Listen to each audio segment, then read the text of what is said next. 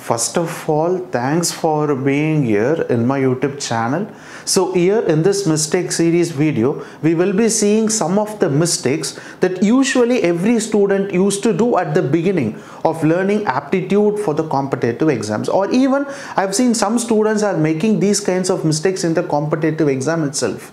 So these kinds of mistakes usually happen only because of the time pressure in their exams, because students have to solve the question within 20 seconds or within 30 seconds. So because of the time pressure, I have seen many students, or usually they used to do these kinds of silly mistakes on their exams. That is especially on the mathematics. So in order to avoid those kinds of mistakes, so this mistake series video will definitely help you to avoid such a mistakes in the upcoming competitive exams. So don't forget to watch all the complete mistake series video, so that it will be very helpful if you are preparing for the competitive exams. So, and one more important thing, so many students, those who are asking all my videos, all my feel free to learn videos in offline, either it can be a pen drive mode or it can be SD card mode, where you can get the pen drive and you can able to watch all my videos what I posted on my channel feel free to learn in offline. So get the pen drive or get the SD card, start learning for the upcoming competitive exams. If you want any details how to purchase it, WhatsApp us, so our team will contact you soon. So thank you so much, and now let me move on to the mistake series videos.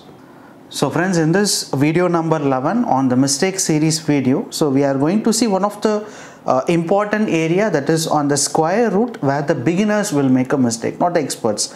So usually just I have taken some example question, only the beginners will surely make this mistake, not at all an experts. So just see the number 2 square root of 4, right? We have to multiply 2 into square root of 4. So what is the answer here? So we can say 2 square root of 4 will be 2, right? So the answer will be 4. Yes or no, right? Square root of 2, when we remove that square root, actual answer for square root of 4 will be 2. So already we have 2 here, so 2 into 2 will be 4. But in case if the question is 2 root of 2, I've seen most of the beginners, how they write this as square root of 4 and then they say the answer is 2. Is this right? No, it is wrong. What is the mistake that beginners used to do is they multiply 2 inside the square root and they say 2 into 2 will be 2 into 2 will be square root of 4, and they say the answer is 2. Is this right way to solve the question? No. So kindly beginners, don't do this mistake. Just listen carefully. 2 into square root of 2. Whenever a random number, right, it's a random number, enter into a square root, understood? Whenever a number, any random number, if it enter into a square root, you have to square the random number first. So 2 square will be 4, and then only you have to write inside the square root. So it will be square root of 8.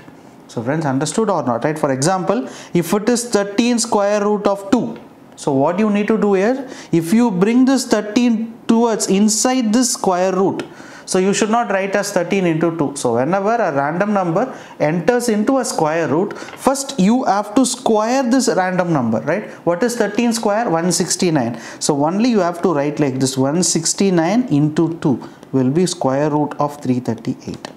Understood or not, right? So hence this is the right way to write the numbers if you bring any random numbers into a square root. So don't make this mistake. I've seen most of the students, 3 square root of 2, they say it is square root of 6. No, it is actually wrong, right? If it is 3 square root of 2, what you need to do? So 3 square root of 2, when you bring this 3 inside this square root random number, first you have to square this 3.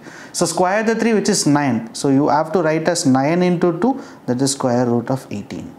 Understood or not? This is the right way to write these kinds of numbers. So don't make this mistake. Definitely I hope experts will not make these kinds of mistakes. So only the beginners. So first time those who are learning quantitative aptitude for the competitive exams, I have seen students making like this. So don't make these mistakes in the exam. So while learning, right, while beginning stage itself, try to rectify all these mistakes. So thank you so much friends for watching this video. Bye.